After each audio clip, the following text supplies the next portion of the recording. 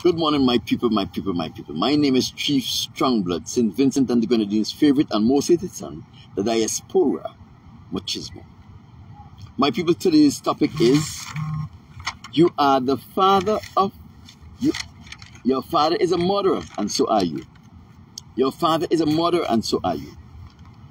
Oh, great, supreme, and sovereign Most High Father, as I come into your holy presence to open your words, to speak to your people, to bring your people vital information about you, about your son, about your kingdom, about our sojourn on the earth, and how to make it into your kingdom, Most High.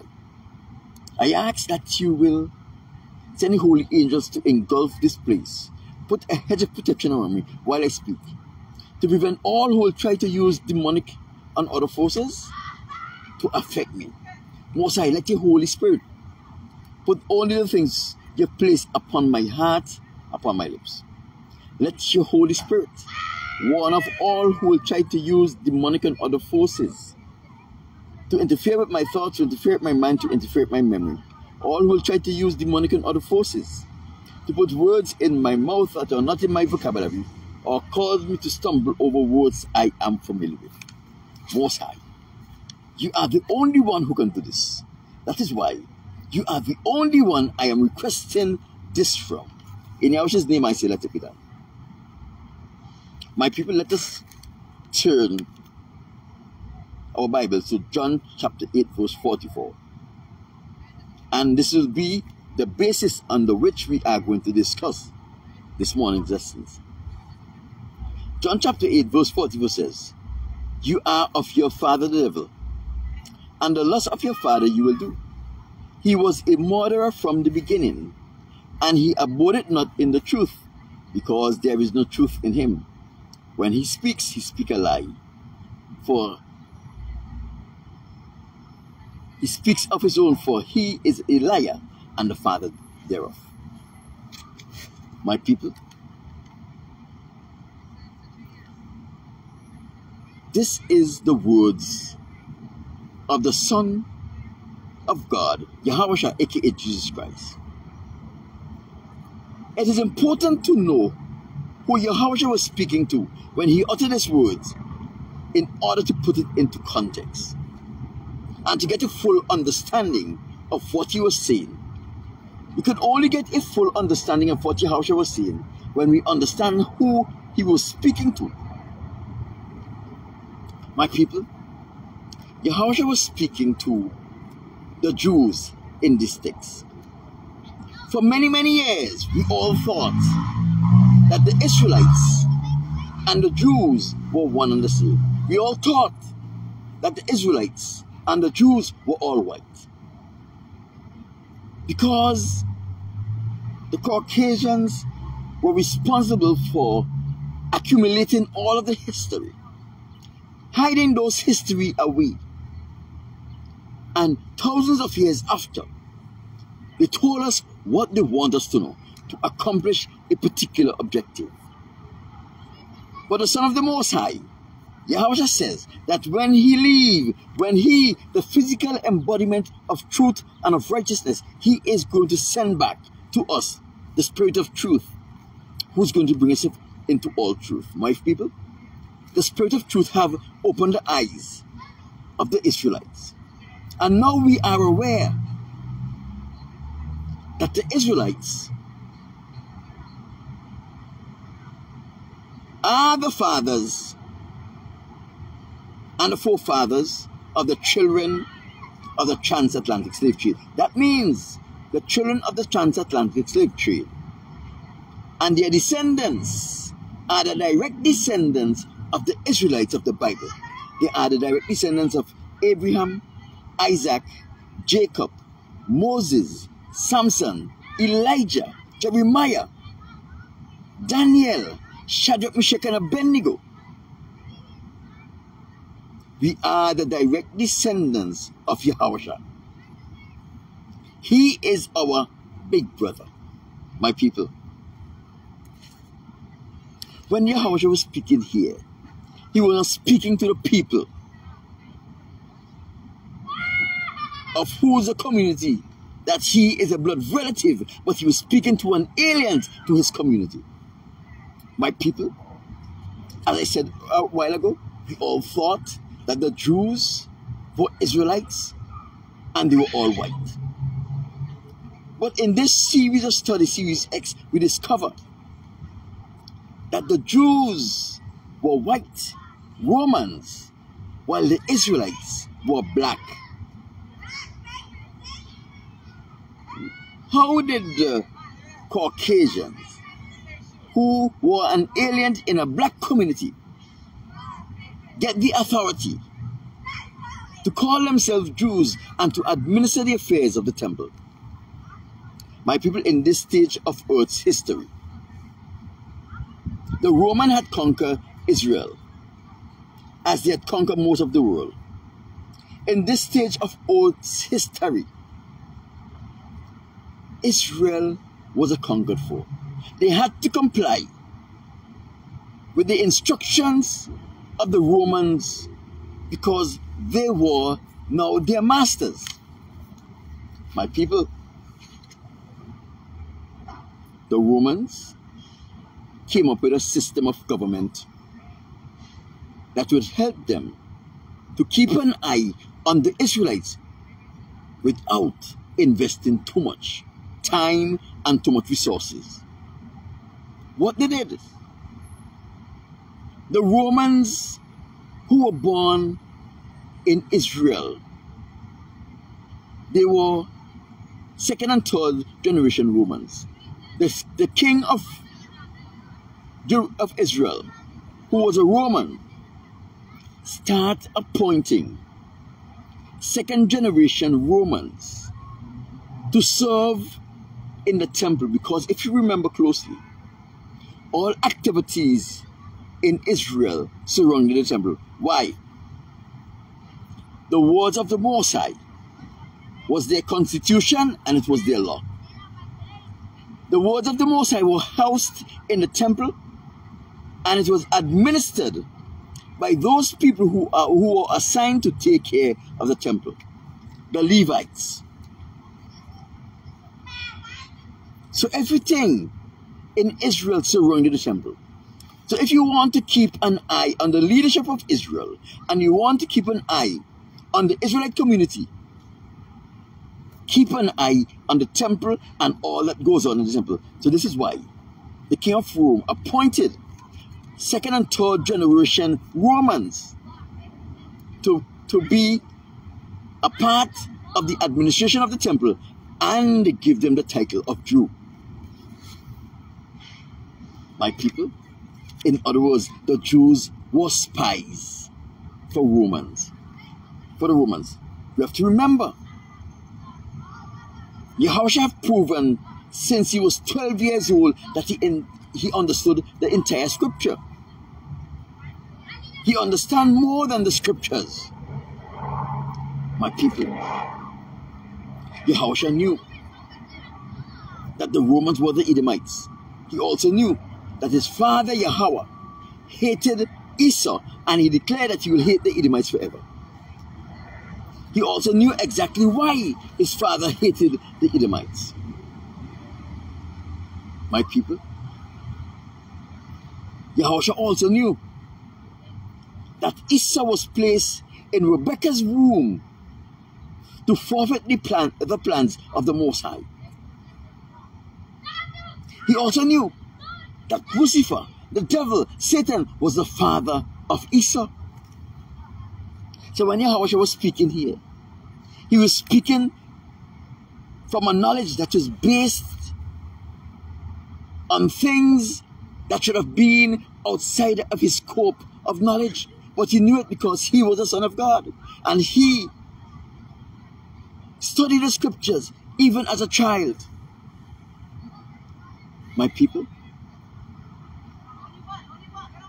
when Yahushua was speaking here, he being a master of language, because his father is the creator of all language. He spent an unnumbered period of time in his father's presence. My people. So when he say, you are of your father the devil, he was speaking about Lucifer and he was speaking about Esau. He said, the lust of your father you will do. If he left that there, it would have been too broad a statement. Too much speculation would have been have to made to understand what the lust of your father was.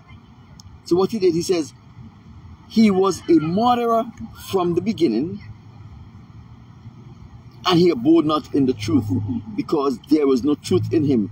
When he speak a lie, he speak of his own, for he is a liar and the father of it. So in the following lines, Yahweh shall qualify what the lust of their father was. So what he was saying, you are just like your father the devil, and all of the things that your father did, you are willing to do it. My people, don't forget, the first loss of their father the devil is the loss of murder. Remember that when Lucifer caused 1/3 of the hosts of heaven to follow him and to lose their righteousness and their perfection, he actually killed them. He actually killed them because they were no longer in their lofty estate. They were no longer perfect. They were no longer righteous. They were now defiled and hideous. He killed them. He's a murderer. He was responsible for killing 1/3 of the angels of heaven. And a day is soon coming when he will secure the eternal death of these creatures, where a memory of them will be wiped away from the entire existence. So he was a murderer and he is a liar. He kills and he lied to cover up the evil that he did. My people, I am going to prove to you that Yahweh, when he speaks here, was not only speaking about the devil, he was also speaking about Esau. Let us turn our Bibles to the book of Joshua, chapter 27. And we're going to pick up the reading at verse 7. And we are going to read verse 7 and 9. Because there is where the meat of the issue is. But before I read that, I must lay the groundwork and paint a nice vivid picture for you as to what is happening in those passages that comes before the book of Joshua, chapter 27, verse 7.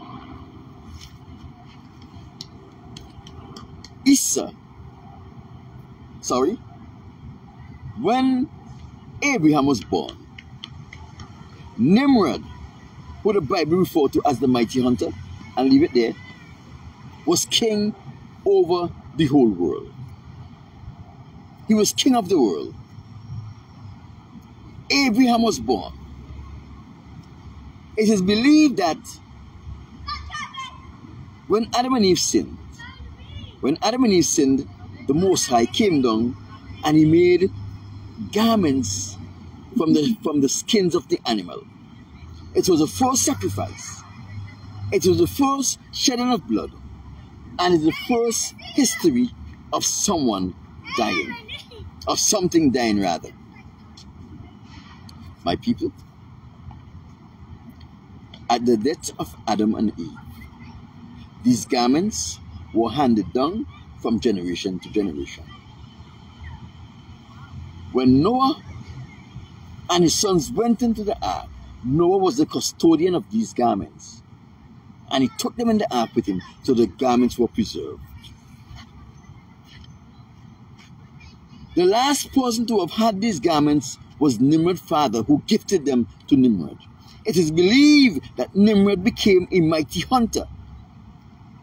For when he put on these garments that the Most High made with his own hands, he got the skills the power, and the temperament that is needed to do what he loved doing.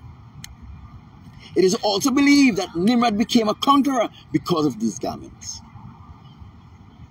My people, at this stage of Nimrod's life, Nimrod would have been about 200 years old. 200 years old. An old man, a frail old man, not as strong as he was before, not as fast and skilled as he was before, but he had on the garment.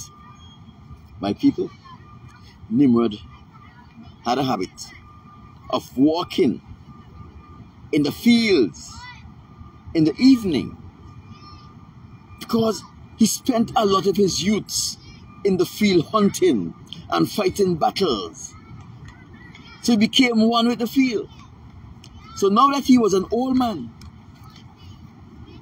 he often go out in the fields. And while his men hunt, he was still a king. While Nimrod men hunts, Nimrod will walk about in the field. Esau was monitoring Nimrod for quite a while because he learned that the garment, the leather garment that Nimrod wore, gave him the strength and the power and the skill. That is why he was termed the great hunter, the best hunter to ever live. So Esau started observing Nimrod. And one day, while Nimrod, mighty men were out hunting, Nimrod and two of his soldiers were walking in the field. Esau hid away. I don't know for how many days he was there hiding, but he hid away. And he was monitoring Nimrod. Let us read verse 7 to find out what happened now. And Nimrod and two of his men that were with him came to the place where they were.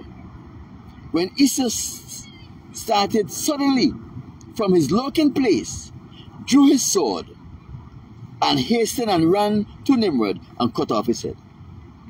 Not only did he murder Nimrod, he also killed the two men that were with Nimrod, my people.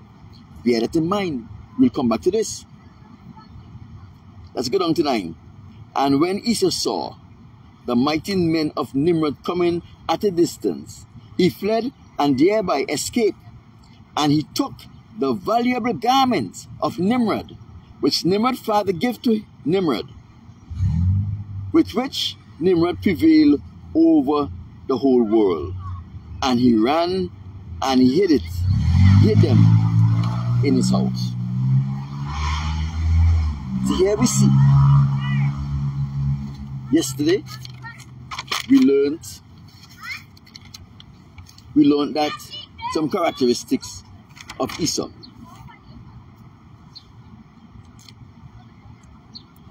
We learned some very important characteristics about Esau.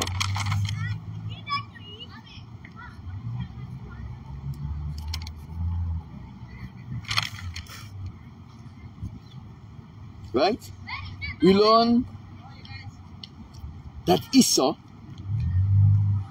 was a designing and deceitful man. And we learned yesterday that the word designing means one who will plan a crime, a deceit, or some wickedness, and go all out to perform this wickedness. And we see here, Esau wanted the garments of Nimrod. He planned it. He observed Nimrod's behavior.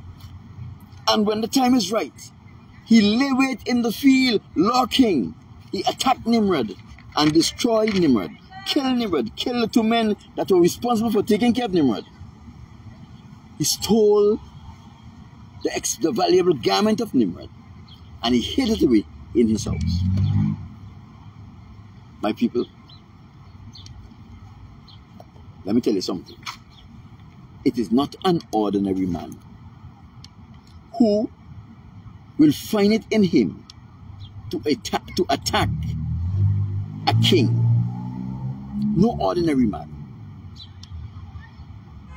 No ordinary man would want to attack a king, especially a king that has bodyguards with him. No ordinary man will want to do that. My people, the only kind of person who will plan an attack on a king, who will plan to murder a king and actually execute that, is a man who is accustomed to murdering others. Esau had a confidence that could only come from practice and practice and more practice. My people, it is not a bunny rabbit. It is not a running fox.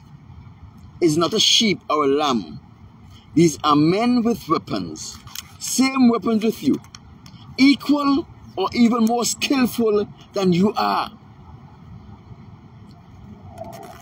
For you to make up your mind, it means that you would have had practice attacking and killing people.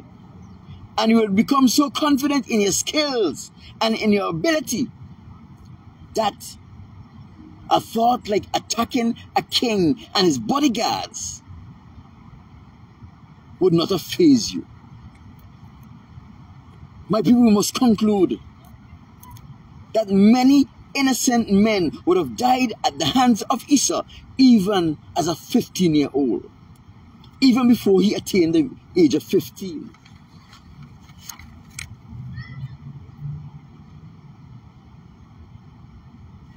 They were unknown. The murders of Esau were unknown. But it doesn't mean that the Most High did not know about it. It doesn't mean that the Holy Spirit don't know about it. And it doesn't mean that the Holy Spirit did not reveal to the Son of the Most High, Yahushua, aka Jesus Christ, about either Esau's mothers. So here we see Esau's father was a murderer. He destroyed 1/3 of the heavenly hosts. And very soon, even the memory of them will be destroyed from the entire earth. Like father, like son, Esau followed in the footsteps of his father Lucifer, who destroyed 1/3 of the angels. And he now had been killing men till he reached that stage of courage and confidence where he was able to go and kill King Nimrod, the mighty hunter, the great warrior. My people, don't forget that the Edomites, the Romans, the Caucasians in Jesus' time, on several occasions, tried to kill the Son of the Most High. They tried to induce the community into killing him. So what they did, they put a ban on him, and no man must ever associate with him. They wanted him to be hated by all.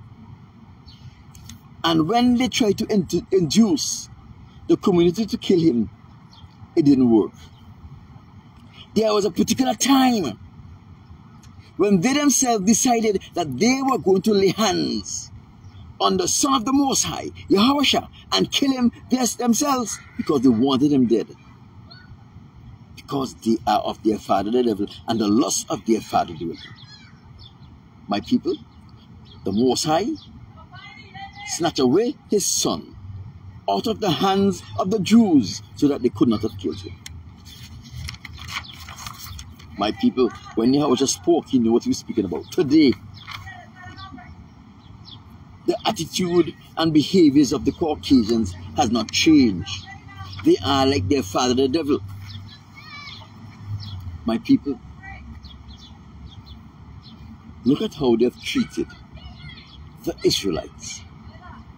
Okay. Look at how they've treated all the native people of every land. Destroy them. They murder them wholesale. show them no sympathy. In the same way, Lucifer knew that his actions would be destroying all of those who were going to follow him. He led them into following him, blindly knowing what will be their faith. He had no mercy for them. Esau, when he was killing all of these people, practicing so he can kill Nimrod, he showed no mercy to them, and he showed no mercy to Nimrod. My people, the Native Americans, the Caribs, the Aztecs, the Mayas, the Mayas, the Arawaks, the Aborigines in Australia, the Semis in Europe. You go to Africa continent, you go to the Asian continent, you go to the Indian, and they destroy everyone. They practice murder among these people. They kill them wholesale. For like their father, the devil, who wanted the kingdom of the Most High that didn't belong to him, he couldn't get it because he couldn't defeat the Most High. Like their father Esau, who wanted the garment that Nimrod wore, he killed him and he took it. They've been doing this for centuries, for thousands of years. They kill the Africans and they take the resources. They inflict them with AIDS and Ebola and monkeypox, things that they created in the zoo, so that they can go in there as humanitarians, take care of them and steal their resources. So they get them sick, kill them, so that they can go in and rescue them and steal the resources. My people, look at what they do to the African Americans here. Look at what they do to them. Now they have re-enslaved them again in a slavery that they will never get away from. They are able to use demonic and other forces to inflict great pain, torment, and agony upon them. My people, you have learned the son of a devil is a devil. In the same way, the children of a god are gods. My people, the Caucasians, are the seeds of Lucifer. They are devils. They practice in lies and deception. They lie to the American Indians. When the American Indians befriend them, they lie to them in their actions. And they treated them like friends. And like their father Esau, they scouted the American Indians, learned their habits, and then they destroy them, they murder them, they take the food, and they leave them to starve. They give them blankets with smallpox to kill them off. In the same way, they plant Ebola, AIDS, monkeypox, COVID-19, and all of these things on the African continent so that they can destroy the African continent, the people of the African continent, and get their resources for themselves. My people, they intentionally spread COVID-19 and the various variances because they want to keep the world's population under their thumb, under their control. It had nothing to do about an escalating numbers of people. They want to keep them frightened and afraid and dependent on them for their lives, so they will always be obedient and submissive to them. My people, when Yahweh spoke, he did not misspeak. He knew what he was saying. He is a master of language. And when he speaks, in the same way, like how he was telling the disciple in one story, he told the disciples and the other members who were listening in the parable of the wheat and the tares, that the children of the devil are with us already, and they will be with us until the Most High come back for his world. And in the same breath, he was explaining to them how they came into the world, how their father Lucifer planted one of his seeds in Rebecca's womb. So you see, Yahweh is a master of words. When he speaks, you have to analyze his words carefully. Because although he's saying something on the surface, there are many other messages that will be beneficial for you if you take the time to look at it in detail and understand what he's saying. My people, their father is a murderer, and so are they. They have proven it. Tomorrow, I'm going to tell you how the Caucasians, how the Edomites colonize Europe, how they get to take over Europe. I'm going to bring you some information that are hidden in the deep part of the Roman Empire. No one but the historians, the Caucasians, know, because they write everything that they do. They keep a document of everything that they do. But even most of the Caucasian historians will not be able to tell you what I tell you. But they will try to bring one of their people to tell you this after I reveal it, because they want you to continue to trust them. So they are revealing truths about themselves that are already out there. Truths, if they were not already out there and was shown to people like me by the Most High, they would never reveal it. But because the Most High have already revealed them to people like me, they start bringing them to board. They want you to think that they're honest and they're not hiding anything that their foreparents did. Because they want you to put the blame on their foreparents and give them a buy. So you can trust them, thinking that they and their foreparents are different, but a devil is a devil. It matters not what, it matters not where or which generation they were born. You trust them to your own perils. 50 years from now, you trust them at your own perils. But they won't be here 50 days from now. Oh, great supremants of the Most High, thank you for this opportunity to speak to your people. I hope that your people listen and understand. Where I have learned confusion, learn clarity. Send the Holy Spirit Most High so that your Holy Spirit can lend clarity to them. Let them understand what I'm saying. And let them be wise. And apply what I am saying to their lives so that they and their children and their children's children can avoid the pitfalls that the Edomites, the Caucasians, would set for them. In your name I say, let it be done. My people, my name is Chief Strongblood. Tomorrow, we are going to discuss how the Caucasians conquer and colonize Europe. I'll talk to you tomorrow. I'm out.